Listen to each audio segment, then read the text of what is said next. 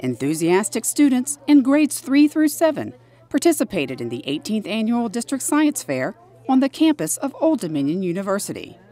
Judges spoke individually with students in 3rd through 5th grades about their projects, while 6th and 7th graders gave formal presentations to several judges at once on a wide variety of topics.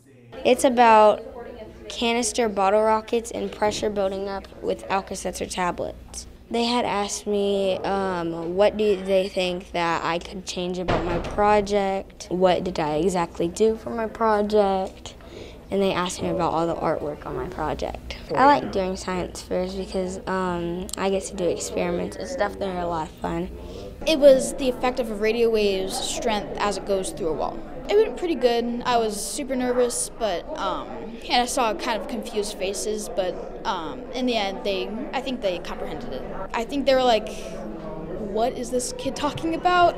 But it's cool that he's doing new things and participating. This partnership with ODU not only enabled students to have a science fair at a university for the first time, but it also gave them the opportunity to get an early look at life in college.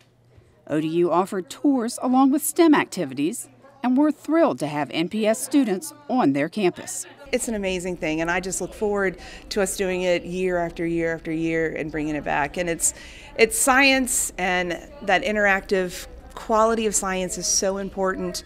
Being a part of that STEM field, it's so important for bringing that alive in students. And so just having a day like today is very important. We are talking about not just science fair and their presentations, but also opportunities to begin to think about college. So we're telling our 3rd, our 4th graders, 5th, and up through middle school that now is the time to begin to think about opportunities for college. And of course, we would love for them to major in science.